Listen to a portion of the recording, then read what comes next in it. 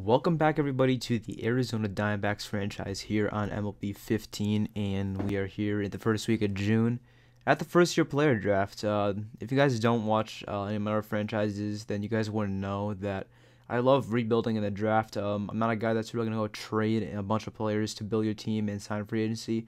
I'm a guy that likes getting young talent and building through the draft. So I decided to show you guys some of my picks. So we did have the first overall pick because we had the worst record in baseball last year. So we had a lot of guys to look at, and really we had a huge decision to make because this is going to be our next A prospect guy. We don't have many A potential guys. So I had any position I could go to. The only positions I didn't need really was first base, third base, because we got a few guys up there, and center field I like AJ Pollock, and he's been doing really well for us, so he's going to be staying there. But I decided to go with the corner outfielder for our first overall pick, and we went with a guy named Vinny Murillo.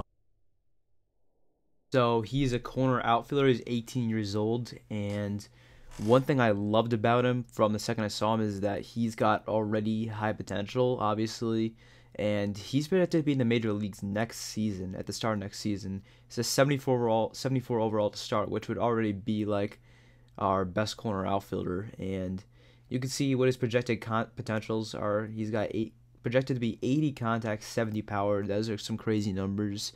That's something that could put maybe like a 280 to 300 average with 20 plus home runs. His speed and fielding aren't where I want it to be fielding wise, but he'll be a great hitter. He should fit well, and if we can get him as fielding up, then he should be in the corner outfield and should be very good for us. Next up, we went with pitching, and you can never have too much pitching. So this guy, Jack Judd, he's pretty close to an A potential, 6 foot right-hander. His MLB ETA is a little bit higher, but this guy pretty much got good stats all around.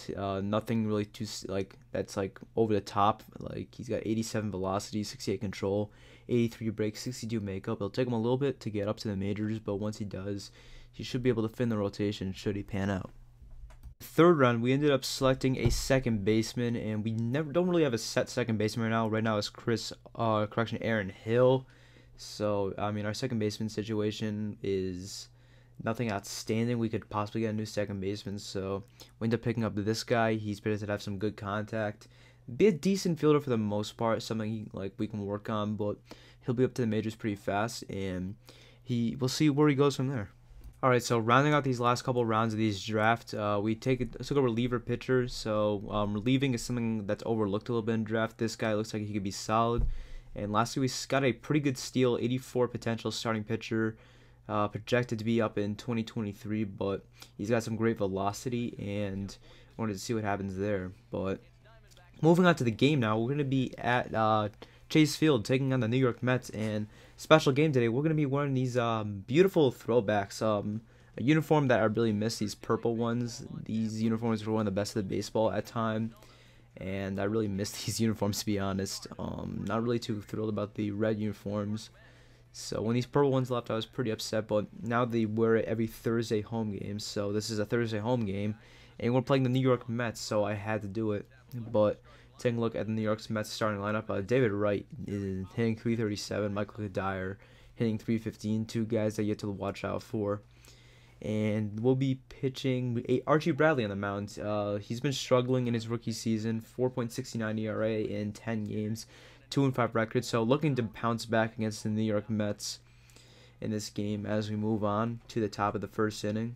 David Wright is up. He's got an 0-2 count on him, one away. The pitch from Bradley, and this one is hit a ton to left field. Gonna give chase to this one at the wall, and he's gonna have some trouble with it as this will end up going for a ground rule double. So David Wright continues to raise his average. He's at second base now, and Michael Kadire would end up striking out on the next at bat. So that's a big out, getting Kadire out, another great hitter. But now Lucas Duda is up, a 3-1 count, and Duda's going to hit this one past the third baseman. And now left fielder's going to have another trouble with it. That's David Peralta out there. Runner would score, so two miscues by Peralta will give the Mets a 1-0 lead. So now the Grandy man is up, Curtis Granderson, and he's going to end up hitting this one high to right field. Strumbo going to get under this one. He makes the play, and the Diamondbacks do get out of the inning, allowing 1 run. So we move to the bottom of the first inning now. Taking a look at the Diamondbacks, AJ Pollock is not in the starting lineup. He's got the night off, so Aaron Hill will be leading off for the Diamondbacks, and Ender and Ciarte will be batting second and playing center field. Another thing to note, Archie Bradley batting 8th instead of Nick Ahmed. And Archie Bradley's batting 429. That's the reason for it. And on the mound for the Mets is Bartolo Colon. 4-1 in 5 games with a 3.06 ERA. Bartolo Colon surprisingly is good. He's getting up there in age, but he's still been pretty good for the Mets in real life and in this game. But Colon is facing Paulie Goldschmidt, and Goldschmidt is going to ground this one to short, and this one will be thrown on. So the Mets get a 1-2-3 inning to start off the ball game. So we head to the top of the second now. 2-2 count to Travis d'Arnaud, and d'Arnaud is going to end up striking out. So Archie Bradley trying to work out with this runner on base. Next up is Juan Lagares, and Lagares is going to strike out looking on that circle change. And then up is Bartolo Colon, 0-1 count, and Colon is going to flash the bat. This one is going to be hit into the gap, rolling towards the pool. This is extra bases, and this will end up driving in our run. So Bartolo Colon, an unlikely source, is going to get an RBI double, and the Mets take a 2-0 lead. Top of the second, Daniel Murphy up, and Murphy is going to hit the same exact spot in Ciarte on the run. Going to give it a dive. He won't get to the ball. And now Colon is going to pretty much jog into home plate. And that will be a triple for Daniel Murphy. Mets go up 3-0 now. As Archie Bradley is starting to struggle. Now David Wright up, and Yasmani Tomas is going to have an absolute brain fart and throw it to home on the 2-out play. So that's going to make it 4-0. And now this is going to make it 5-0. A bad route by David Peralta will allow another runner to score, and the Mets have completely opened this game wide open, as now it is a 5-0 game. The Archie Bradley still got to get out of this inning as he's facing Lucas Duda, and Duda is going to hit this one far into left field. Peralta will get onto this one, and he will finally make a play, as that'll be the third out, but damage is done as the Mets take a 5-0 lead in the second inning. So heading to the bottom of the second, Bartolo Colon's got a little bit of padding, facing Yasmani Tomas, and Tomas is going to hit this one into the gap. This one will roll all the way to the wall. Tomas has got extra bases, and he gets into second base to the double. So the Diamondbacks getting some runners in scoring position for Tuffy Gosowich, and Gosowich is going to hit this one into the hole. The throw from short is going to be in time, and the Mets escape danger, so it'll remain a 5-0 ball game going into the third. Flashing head to the fourth now, Daniel Murphy back up, and he's going to hit this one deep to right field, giving chase. Is Trumbo still back. He's going to leap, and this one's going to hit high off the wall and goes for a ground rule double. So now Michael Kadire is up, and Kadire is going to hit this one into left field. But a beautiful running play by Peralta will make the third out, as Peralta finally starting to make some plays in the outfield. But now Lucas Duda is back up, and oh my goodness, he is going to hit this one way out and way gone, as this makes it a 6-0 game off the bat of Lucas Duda. A home run, and Archie Bradley just not having a great game. And his skipper is going to see that. He's going to end up pulling him from the game.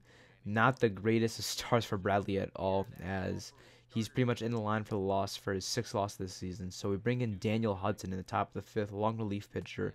And first batter he faces is Curtis Granderson, who ends up striking out.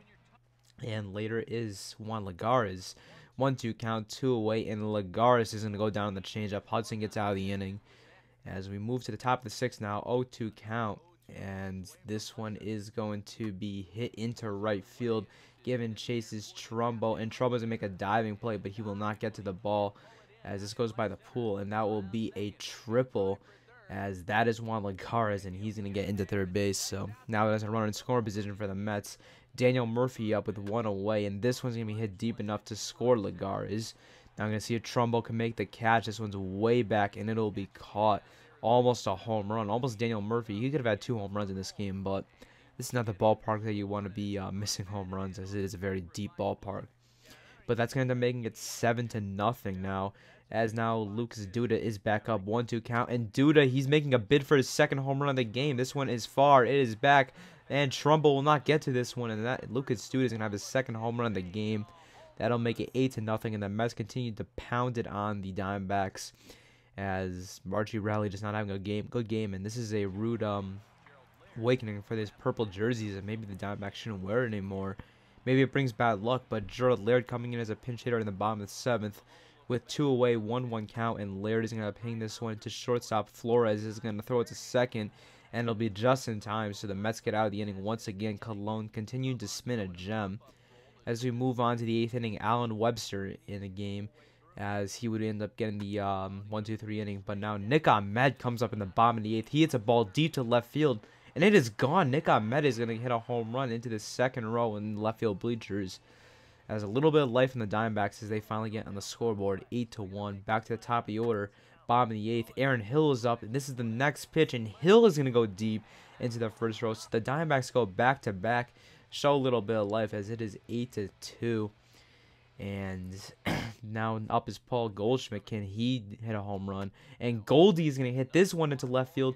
This one is going to one-hop the wall. Goldschmidt's got extra bases, and he pulls into second base with a double. So Colon finally starting to collapse here in the bottom of the 8th, and he's facing Yasmani Tomas, 1-0 count. And Tomas is going to hit this one into left field, and it'll be tracked down by the Grandy man, as the Mets only allowed 2 runs in that inning. So we move to the top of the 9th. Webster's still on the mound, and this one is hit a mile. This one is by Michael Kadire, and it is going to go off the foul pole, and that is going to be a 2-run home run for Kadire. Home run number 198 on his career.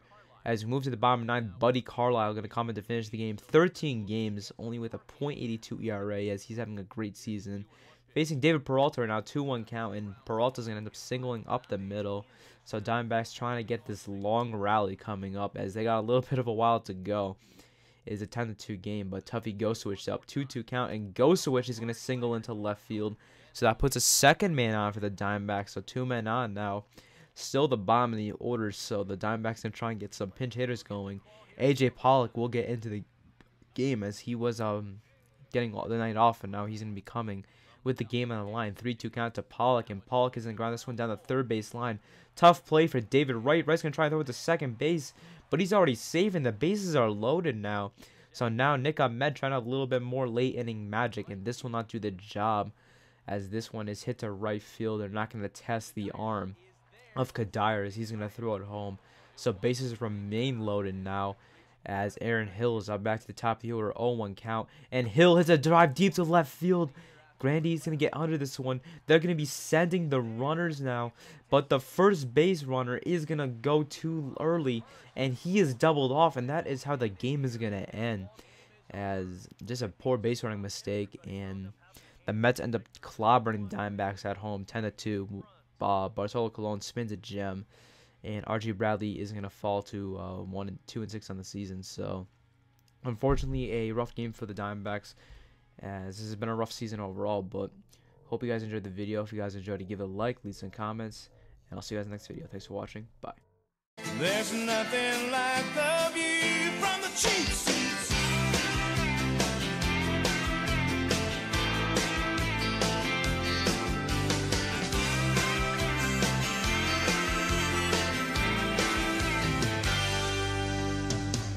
The game was close, we'll call it a win. Go off to toast the boys again.